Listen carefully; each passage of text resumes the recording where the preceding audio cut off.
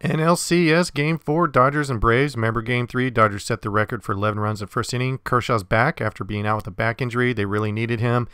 And Rios gets it started for the Dodgers. 399-foot shot, 29-degree launch angle. Dodgers are up, and you're thinking to yourself, uh-oh, here we go again.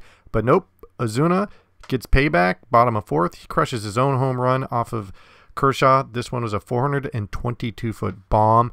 And look at this swing. Just beautiful. Launch angle, 28 degrees. He's just been having an absolutely fabulous series and season. And look at this. No one's more happier than Acuna. He's making it look like they just won the World Series or something. He's just like, yeah.